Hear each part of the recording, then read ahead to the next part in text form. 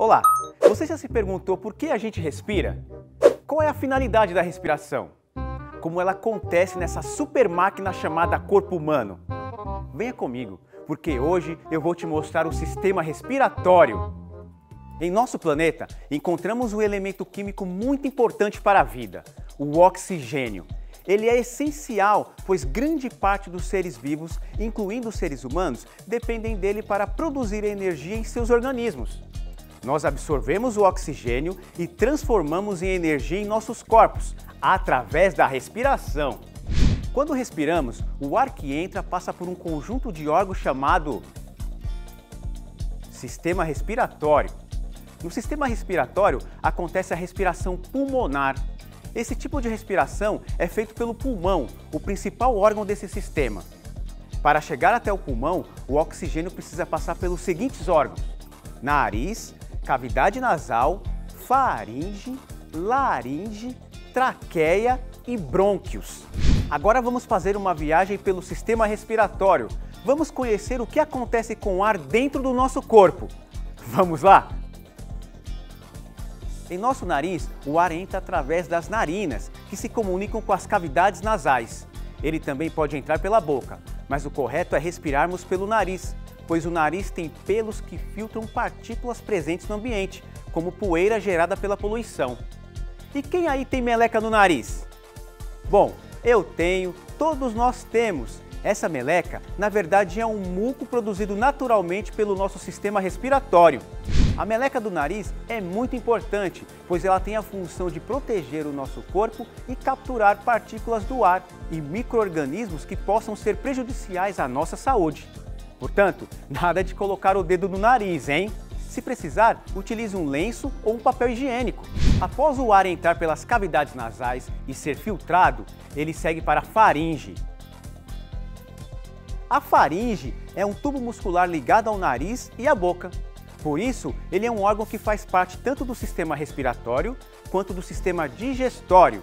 Isso significa que tanto o que comemos quanto o ar que respiramos passa pela faringe.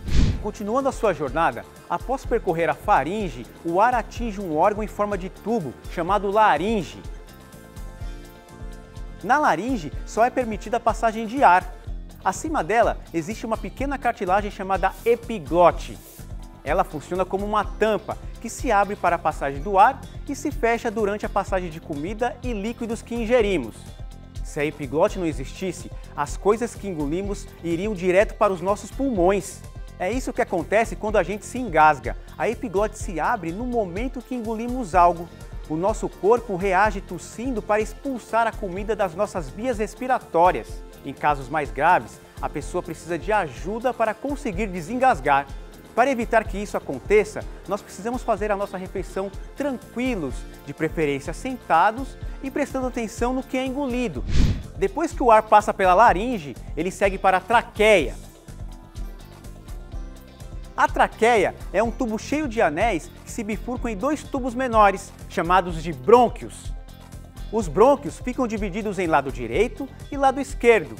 Eles fazem a conexão entre a traqueia e os pulmões. Depois de percorrer esse longo caminho, o ar finalmente encontra os pulmões. Você poderia me responder quantos pulmões nós temos? Isso mesmo, nós possuímos 2 pulmões, um de cada lado do nosso corpo. É aí que a mágica acontece. Quando o ar passa pelo nosso pulmão, ele tem acesso ao nosso sangue e acontecem as trocas gasosas. Mas o que são trocas gasosas? Veja, durante a respiração, nós inspiramos e expiramos. Ou seja, o ar entra e sai do nosso corpo.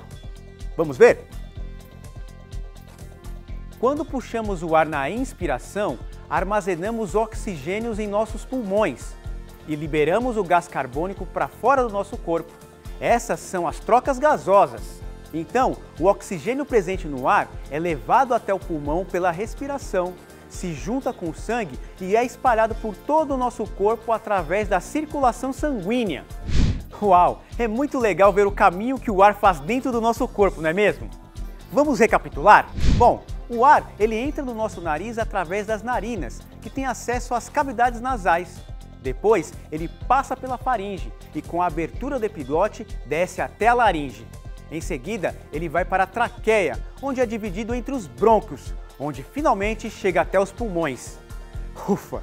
Nos pulmões acontecem as trocas gasosas, onde o oxigênio é levado pelo sangue e distribuído pelo nosso corpo, enquanto o gás carbônico é eliminado. E aí, você gostou dessa aventura?